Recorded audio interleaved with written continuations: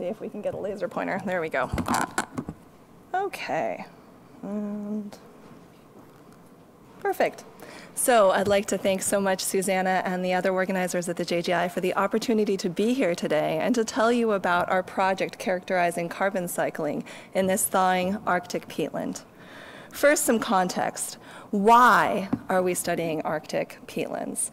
Well, northern latitudes host a lot of wet ecosystems, shown here in this global lakes and wetlands map. And those overlap appreciably with permafrost areas, shown here in cyan on this global soils database. And of course, these cold, wet conditions preserve a heck of a lot of carbon, shown here by the intensity of the brown color on this soil carbon map. And indeed, about 1/3 to 1/2 of the planet's soil carbon is stored in these systems. And this carbon has been frozen for hundreds to thousands of years, locked out of availability to the biosphere, more or less. So conditions in these areas are changing rapidly. As most of us know, the poles are heating disproportionately quickly. And what many of you may not realize is that they're also getting wetter. Okay? So these carbon-rich soils are now thawing. You can see a particularly dramatic example of that here. So this is thawing ancient organic matter that is now available to the biosphere for the first time in this case, thousands of years. And if we project this out over the coming century, under the sort of business as usual scenario of RCP 8.5, permafrost is virtually eliminated by the end of the century.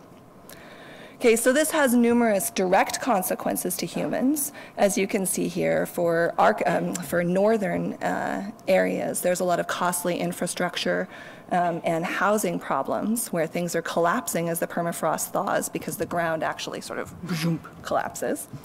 Okay, but there's also a lot of indirect consequences to humans. And that's because permafrost thawing acts as a feast for microbes. So this is likely to be a major positive feedback to climate change. So let's walk through how that works. As the permafrost thaws, it contributes organic carbon to the soil organic matter. And then, depending on soil conditions, that can be decomposed and fermented into acetate, CO2, and hydrogen. Okay? Now, I note that depending on local conditions, partially or fully waterlogged soil, we described earlier how Arctic regions are expected to get wetter as well. Okay? So that CO2 that's produced from the ancient carbon can then be lost to the atmosphere.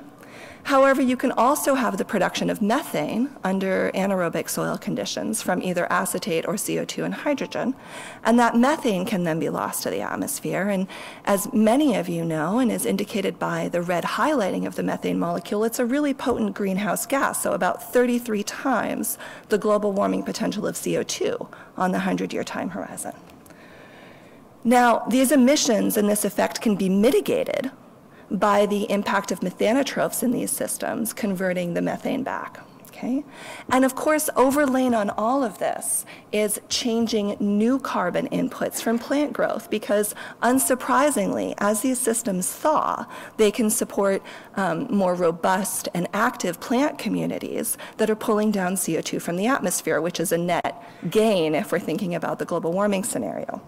However, if it's anaerobic conditions in the soil, then you can have this situation of a molecule of CO2 in the atmosphere being taken up by those plants, supplied to the below-ground soil organic matter pool, and potentially coming back out again as methane, so a 1 to 33 increase in the global warming potential of that molecule of carbon or that atom of carbon.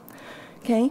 And then you have this worse situation where that carbon that was in the permafrost, which collectively across all of the Arctic, that carbon is more than twice as much as all the carbon currently in the atmosphere. Okay, that carbon can be coming out as either CO2 or methane. Okay, the upshot is that thawing permafrost leads to more methane release, which is of particular interest. It's a positive feedback to warming. And the IPCC, the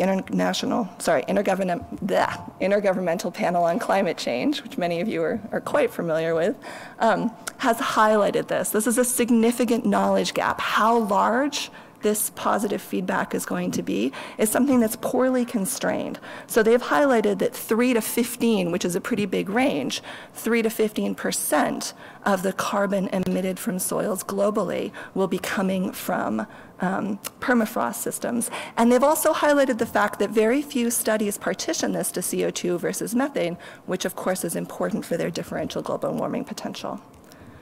Okay, now microbes are mediating many of the important unknowns in this process, and these are both known and unknown microbes. Of course, a major theme of the NELI conference before this, and then here at the users meeting, has been the idea that we're still discovering so much novelty metabolically and phylogenetically among microbes. And so we don't even know who all of these players are.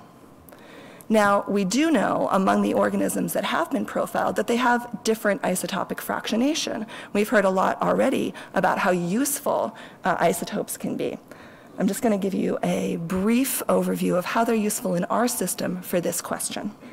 Okay, so if we start out with organic matter here, the processes of methanogenesis, depending on whether it's the acetoclastic or the CO2 reductive pathway, have different fractionation factors, okay? So then you can look at the methane that's produced and say with some likelihood whether it was produced by acetoclastic or CO2 reductive pathways. Now the methanotrophy moves things back the other way because it is leaving behind the heavier methane. So its impact on the residual methane from the action of methanotrophy is to move its delta C back this way. Okay, so I'd like to just take a pause here. I was talking with the geochemist portion of our team over email yesterday and just chatting about some things. And I was realizing that, in fact, this has been a persistent problem for the community. Many, many of us, not just in our project, but throughout our community, use these ranges to make inferences about production, okay? However, those are based on a relatively small number of cultures, and as we all know, we haven't cultured but a handful of the total methanogens and methanotrophs that are out there, really, okay? And they're also based on inhibition studies in some particular habitats, like the Everglades, where they partition the community level production into acetoclastic versus CO2 reductive. And so do you have a methane cycler in culture? Are you one of those clever people that can grow things? If so, has anybody ever measured its isotopic fractionation? If not, please do it. It's actually really easy, and we're happy to help you if you would like help.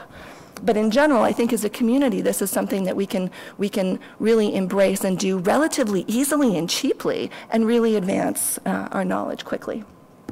Okay, so with that context, I'd like to bring you now to the isogeny project. So this is where we're trying to unite the power of isotopes and genes, and it's inspired by these two overarching questions that are really some of the grand challenge questions that we're all grappling with in microbial ecology and in ecosystems biology. The first is this persistent challenge of scaling from genes to ecosystems. So many of us are engaged in it, and yet the mechanisms of doing it in our respective habitats can be somewhat elusive. So how do we actually take molecular data from genes, transcripts, and proteins, and then scale up reliably to ecosystem outputs? Okay. The second question is, as we try, and it's a related question, as we try to do this genes to ecosystem scaling, and then predict better outcomes for more reliable ecosystem processes for our habitats, does that actually require breaking apart the microbial black box that is present in most ecosystem process models? Does that actually improve model accuracy or not? Many of us as microbial ecologists come into this thinking, well, of course it's going to do a better job if we can represent the microbial ecology. But on the geochemistry and the modeling side, they often say, no, actually, A, we need to keep things simple to be able to model things accurately, and B, you don't actually need to model all the angels dancing on a head of a pin to be able to actually represent the process, okay? So in order to address these two overarching questions, we have sort of the three legs that the isogeny stool stands upon. And that's microbial ecology, biogeochemistry, and modeling. Now, embedded in these these two questions, we're asking 4 specific research questions. So first, sort of the obvious one, how does thaw impact methane production and emission from these systems? The second is, what controls this very important CO2 to methane emissions ratio, which really determines the global feedback from these systems to warming? Okay. Third, what describes the dynamics of the new versus old carbon? So how much of that carbon that's coming off the top is actually carbon that was fixed from the new carbon versus carbon atoms that have been locked away for a long time? And finally, what are the implications of all of this for doing a better job at climate modeling? We're engaged in this work at a really remarkable long-term ecological research site, Stordalen Meyer in Arctic Sweden, shown here with this red arrow. And there's been a field station there for over 100 years, so this is really unique for an Arctic field site. So that means that we are blessed with on-the-ground climate data from that exact site from a very long time.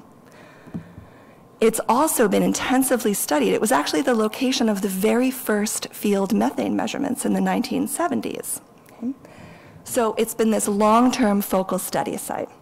So this is the field station, and this is the adjacent mire, and you can see it's a mosaic system of wetlands and interconnected post-glacial lakes. Okay. And I won't have a chance, unfortunately, to talk about the lakes at all today, but they're important. So because of the long-term nature of the research there, that means we have all this great infrastructure that was there and that we were able to sort of piggyback onto when we started this work about a decade ago. So we have eddy flux towers, an auto chamber system. Those auto chambers close every 3 hours, all the way through the growing season, every 3 hours, and they sample for 15 minutes the gases that are being produced. Okay? And then they shuttle them through these wires to carbon gas flux analyzers, which measure not just the concentration of CO2 and methane, but also its isotopes. Okay? And this system is very actively thawing. Because it's at the southern edge of the discontinuous permafrost zone, it's actively thawing in front of our eyes as we go back year by year. So that means we have a natural, and I say natural because part of the reason it's thawing so quickly is because of human activities, but we're not adding any extra warming on top of that. So we have this natural thaw gradient going from pulses, and the permafrost is shown as this dotted line here. The active layer is the seasonally thawed portion of the peak column overlying the permafrost. Okay, pulses, which are dry, intact permafrost, and have small shrubs, to partially thawed bogs, and the reason that they're lower is, again, because as the permafrost, the frozen ground, thaws, its physical structuring collapses, and so it slumps down. Okay, so now you have a perched water table on top of the permafrost that migrates up and down with rainfall, now partitioning the peak column into oxic and anoxic areas. And so you have, it's partly wet, it's partly thawed, and it's dominated by sphagnum, which, as you've heard something about over the last several days, and as many of you know a lot more about than I do, is a potent ecosystem engineer. Okay? And then we have the fen, which is fully thawed, fully inundated, and sedge dominated. Okay? So these have different nutrient statuses and different pH regimes. They look very different to the eye and require different coring. So we have a standardized sampling protocol from our cores, but we have to use different coring across these habitats because they're so very different. So we have our pulses here where the permafrost is still intact. We have our sphagnum bogs here, which are sort of spongy and squishy. And then we have these standing water fens. Okay. And just to give you a sense for the dominant plant inputs here for the change across the habitats, what it actually looks like, we're going from things like cloudberry, this wonderful, delicious Arctic berry that you can make ice cream from and is foraged locally, through sphagnum peat moss to sedges. Okay? So how are we actually engaged in this ecosystem scale analysis? So we use the auto chambers to tell us about fluxes and isotopes at high resolution. We perform triplicate cores around our auto chambers. We subsample those.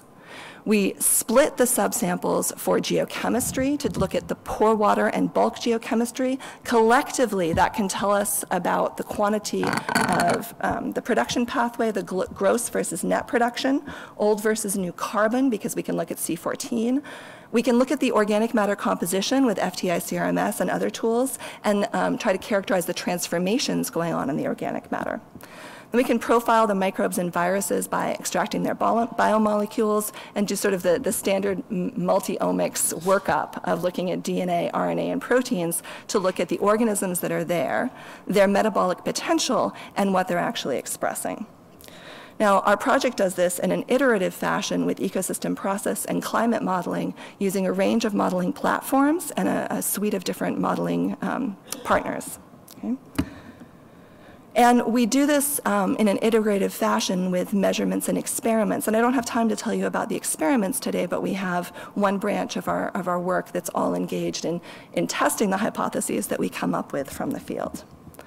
So to accomplish this, of course, takes an interdisciplinary international team. When Scott and I birthed this project about a decade ago, Scott's here in the audience, we just had a handful of PIs. And now we've grown to 13 PIs across 8 institutions. And then there's the people actually, doing much of the work, which is the people in our groups, respectively shown here, and all of the wonderful collaborators that we're blessed to have, including over the last couple of years a developing relationship with the JGI, which we're very excited about and appreciative of. Okay, so because I don't have a lot of time left today, I'm telling you just mostly the results to one question, which is the first question, which is the most obvious one: how does thaw impact emissions? And I'm going to divide this into confirmations versus surprises because a lot is known about these ecosystems already. So many of the things that we're finding, even if they're at unprecedented temporal or spatial resolution or phylogenetic granularity, are actually things that were mostly known before. So those are confirmations. Versus surprises are things that we didn't know about how these systems worked. Okay? And I'm focusing primarily on 3 new papers and unpublished data. So with unprecedented temporal resolution from those autochamber systems, we can confirm that thaw increases methane emissions. So we've got these 3 canonical habitats, the Palsa, the bog, and the fen, and each data point here represents the closure, the average from the closure of 1,400 chamber closures over a given season. And so each dot along here represents a consecutive year. Okay? And so you can see that there's heterogeneity between the years, but that overall the fen shows evidence for being a strongly methanogenic environment, as we would expect. Okay? However, this allows us to quantify that with lots and lots of measurements, we can now say that here these fens have 7 times the global warming footprint of the initial pre-thaw state of the pulses. Okay? So that's useful for then being able to relate this to models about how the system's going to drive feedbacks in the future. Okay? And that accounts for the CO2 changes too. Okay. I'd just like to say that that's the overall Palsa bog fen transition, but that we're getting enough data now from enough years that we're actually able to look within habitats too. So this is just the Palsa, and this is cumulative methane emissions over each year from 2012 to 2018. Okay, so this is depressing but fascinating because even though the permafrost is still intact in the Palsa, it is receding, and we can see that even though in general the pulses aren't making a lot of methane, their production is increasing over the time frame that we've been studying them. Okay, we can also look at the isotopes of the emitted methane, and we see a shift from lighter to heavier, which if we go back to our sort of field guide to thinking about isotopic fractionation, that means that the bog versus fen are here respectively. And so that tells us that we've got acetoclastic methanogenesis or methanotrophy. So there's either more acetoclastic production or oxidation going on. Okay? So this confirms that thaw increases methane flux and shifts the underlying processes. And then we can relate this to the actual methane cyclers. Okay? So this is just going to dip our toes into the water of the metagenomic data that we've got, which is from 214. We've actually got quite a lot more than this now, but this is from publications from last summer, looking at the first 214 metagenomes from this site over the first 3 years of our project. And here we're just taking a gene ecology approach of looking at the MCRA gene. Okay, the columns are going to be the samples, the rows are going to be the main lineages of the methanogens. And so we can see here that there is a shift in the methanogen community from the bog to the fen. The red line there is the water table. I mentioned that there's a perched water table, okay, that fluctuates up and down. So you can see, of course, that the methanogens are present in the anoxic portion of the habitat, but not the oxic portion. Okay. And the only order with the potential to be acetoclastic is these methanosarcinales. Okay. Now, if we get rid, I find it hard to look. I don't really like heat maps. I'm not a huge fan. So if we get rid of that visual distraction and we look at this, well, okay, maybe there's some increase in the percentage of samples maybe that have the acetoclastic lineages. Okay, but the relative abundances don't seem to be shifting that much. However, the missing piece of information that you don't have is that our qPCR data tells us that there's actually on the order of 2.5 times more cells per gram in the fen. And so the absolute number of acetoclasts is increasing as we go from bog to fen. So that confirms that the thaw increases the abundance of potentially acetoclastic methanogens, and we would have expected that for a range of reasons. Okay? But now we're going to dig into a surprise. Looking at this particular order, the methanosellales, we can see that it rises to high abundance in some of the bog samples. Okay? So in 2014, we described a novel hydrogenotrophic methanogen from a genome we'd recovered from the bog. It encoded all the genes necessary for hydrogenotrophic production, and it expressed the pathway in situ via metaproteomics. Okay? And what was really fascinating to us was that its relative abundance was a better predictor of methane isotopic fractionation in the bog than all of those other typical black box drivers. So that's shown here by the contribution to the improved R² in a stepwise linear regression model. And this is the relative abundance of that organism. It did an even better job than just looking at water table depth or the quality of the peat, et cetera. So this was perhaps a surprise, depending on which side of the project you stood on, that maybe microbial ecology matters to ecosystem output, with the ecosystem output in this case being the isotopic signature of the emitted methane. So the black box approach did less well than the explicit consideration of one specific lineage. And I should clarify here that if we lump all of the hydrogenotrophic methanogens together, that doesn't do as well. It's really this particular lineage. Okay. So this was a fascinating series of discussions over several years with our late project member, Dr. Cheng-Sheng Li from the University of New Hampshire. And he used to get up at the project meetings and say, Virginia, microbes are just slaves to thermodynamics. Okay? And he was a modeler. And I wouldn't necessarily argue with that. I would say that there's a lot of different ways to interpret the results that we've got. Okay? Okay, the other interesting thing was that this novel methanogen is distributed globally. So Ben Woodcroft in Gene Tyson's lab was leading this work, and he went and looked at habitats around the world from 16S surveys, and he sees it all over the place in methanogenic environments. Okay? And then what's been exciting is in the 4 years since that initial description of this lineage, we've now got 51 more genomes for this lineage, and that expands it to its own novel order with habitat-specific clades. Okay. And what's cool is that even with the metagenomic data and the read recruitment-based relative abundance assessments of this lineage over more years, we still see that it's a disproportionately good predictor of ecosystem outputs. Okay. So it's sort of a surprise that it's so diverse and divergent. And then the other thing is that we've identified through the other genomes that we've recovered this evolutionarily conserved potential syntrophy. So we found an acidobacteria that always showed up and covaried with the methanoflorins. And through metabolic reconstruction that Jean's lab did, we saw that there's this potential for interspecies hydrogen transfer fueling the hydrogenotrophic methanogen. Okay. And then what was really cool is that there was a closely related species pair of the similar lineage of the acidobacteria, similar lineage of the methanoflorins, but just offset slightly within each clade group that occurred in the fen. And so it seemed like potentially there's evidence that this syntrophy, potential syntrophy, is evolutionarily conserved. And so of course we're following up on this now. Okay, so this represents where we start digging into increased iterative measurements and experiments to test these hypotheses. Okay. So how does thaw impact the consumers? So we can do the same thing we did with MCRA, but for PMOA, the marker gene for methanotrophy. And I'm showing you the data in a slightly different form here, and you'll see why. Instead of showing you as a heat map, I'm showing you stacked bar charts for the pulsabog and fen. And you can see that the methanotrophs become more diverse in the fen, okay? So thaw shifts methanotrophy from a methylocystaceae dominance in the pulsa and bog to methylocaucaceae in fen, and that confirms what we would have thought about these sorts of systems. But there's a lot of other lineages going on there too.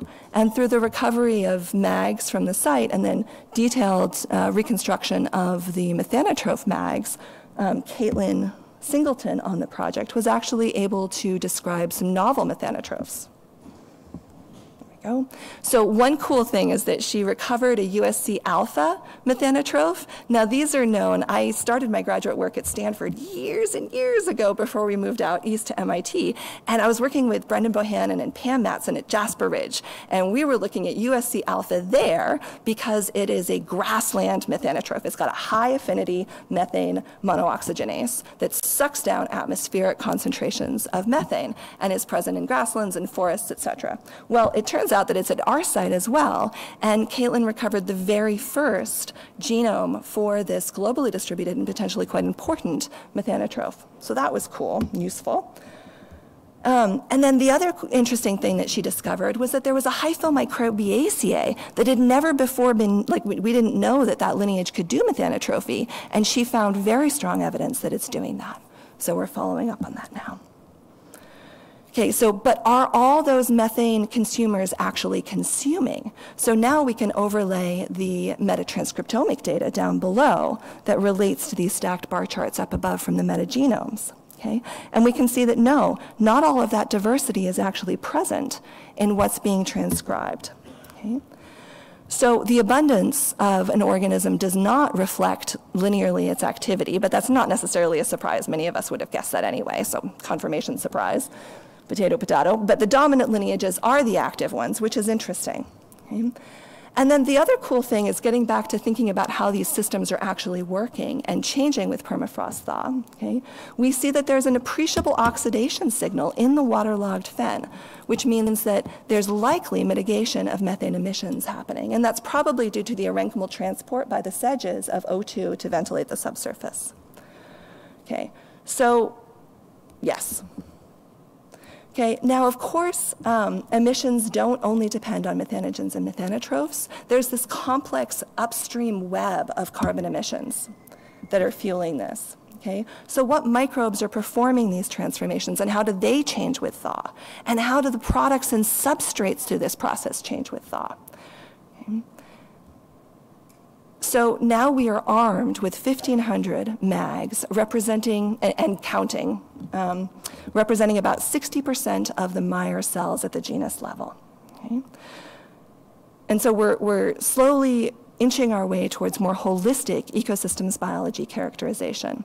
We can map these onto upstream carbon processing. And apparently I talked way faster when I was practicing, so now we're going to skip some things. Okay, so we can map this on. And we see that there is, in fact, here we go, a change in carbon degradation associated with thaw. And we found surprises here too. So a previously fungal xylan oxidoreductase is not just fungal. It's actually in bacteria, it's abundant, and it's functional. So again, expanding sort of novel metabolisms. Oops. And thaw shifts carbon processing towards simpler polysaccharide degradation, fermentation, and acetogenesis.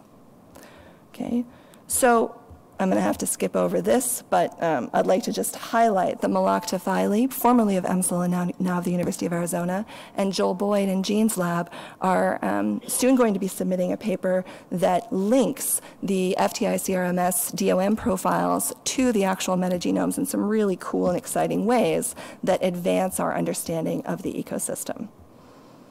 Okay. And then really the crux of what we're trying to do is now distill, working with Owen Brody's group, distill the insights we're gaining from this into models of the ecosystem that partition the microbes into distinct functional guilds and thereby try to do a better job of understanding the actual system changes, and then drop that into larger scale models like EcoSys, which we're working on with Bill Riley and his group, to say, can we adjust parameters in these larger scale climate models to reflect the knowledge that we're gaining through deep study at this site? Okay, and I can't tell you about viruses, but they're awesome. And I refer you to Dr. Joanne Emerson is actually here in the audience. There we go, that's my timer. Dr. Joanne Emerson is here in the audience, and I'm sure she would love to tell you about her really great paper from last summer describing much of this work. Okay, so to summarize, how does thaw impact carbon production? We confirmed that it increases methane flux. We saw that methanogens increase in abundance and diversity, including acetoclasts. We saw this surprise that thaw increased the abundance and diversity of methanotrophs, and that oxidation is likely mitigating emissions in the fen. And of course, this is important because as these systems are warming, both with the shift from pulsa to fen, but within each ecosystem, the methanotrophs and methanogens can be responding differently to warming, okay? So if mitigation is happening now, will it be happening more or less in the future? These are questions we're actively trying to figure out right now. Okay, and then viruses. And then more broadly for our two overall questions, microbial ecology maybe matters to ecosystem output. MAG recovery, unsurprisingly for this group, expands our view of who does what in interesting and unexpected ways. Activity does not equal, or abundance does not equal activity. And soil viruses are really awesome. So I just got a chance to tell you about the first question of these today. We're trying to do this work in this holistic context, and this really takes a village. So I'd like to conclude by saying that we have data and metadata from approaching a decade now. I just got to tell you about a little bit of it, but we're really, for this scale of project, we're actually a pretty small group of people trying to do this on really not actually that much money, but we have beautiful data and beautiful metadata, and we love to collaborate with folks. And so if you have an organism that you know a lot about or a process that you're really interested in, please come play. Okay, and with that, I'd like to thank all of our funding sources and all of you for your time and all of our project members.